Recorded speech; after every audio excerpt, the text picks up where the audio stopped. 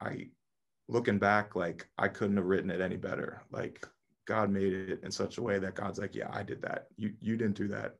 You don't get any credit, and that's better because I don't deserve any. And it would just cause pride to well up in my heart, which is a great enemy of a relationship with God anyway. So Yeah. I am 100% aware that none of this is about me.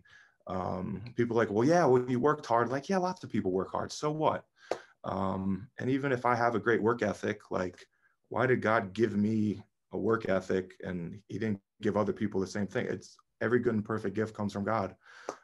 Work ethic is a gift from God as well. And I can't take credit for that. God shaped me and molded me into that with my parents and my upbringing. And that's a gift from him too. I can't even take credit for that. It's all from God. It's all been a gift from him. And I give him all the praise. I give him all the glory. And he's been the joy in it too.